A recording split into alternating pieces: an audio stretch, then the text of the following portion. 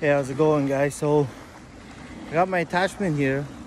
I just bought this a while ago. It's a Blue Frog ND64, and I got it all set up. Broad daylight, very nice. Down here at Rustin Way, Washington. So beautiful daylight. Got my setup right here, so you guys can see. I'm just taking a picture of this bridge here. So I got my settings right now at ISO 100, f13 at 3.2 seconds. You guys can see that. I'm not sure if you guys can see that and stuff. So we're gonna give that a shot, and we'll go from there. I'll show you guys some pictures on it. And I forgot my tripod, so what a photographer, right? So I'll set you guys there. So it's gonna do a couple shots here.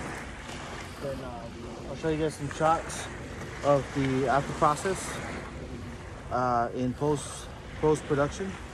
I'll show you guys what this Blue Frog filter does, and the after images and stuff. So stay tuned.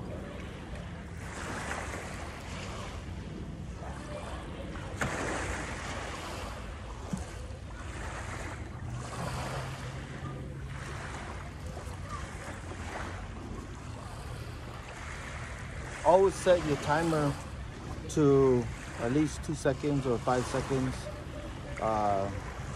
timer, because you don't want to have your hand on your camera and you're going to cause camera shake on your camera. So it's good to set your camera on timer, that way there's no camera shake. I don't know if you guys can see this, but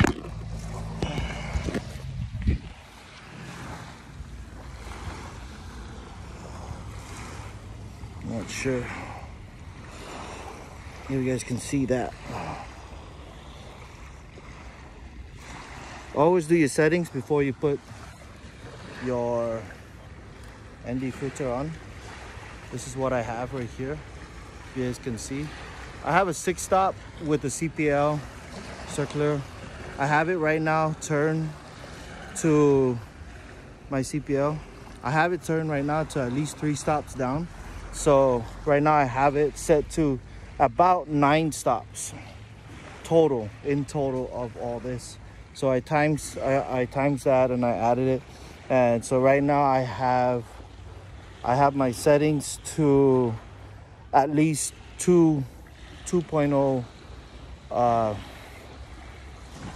overexposed. That way it'll give me enough balance on all my lighting and stuff. So whenever you're running a filter, always do that. That way you're even. Anytime you're running an ND filter, I'll take one more here.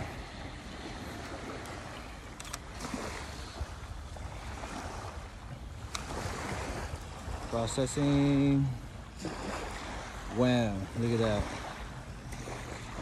I am truly amazed by this Blue Frog ND filter and stuff. Oh my gosh, I can't believe I actually got me one.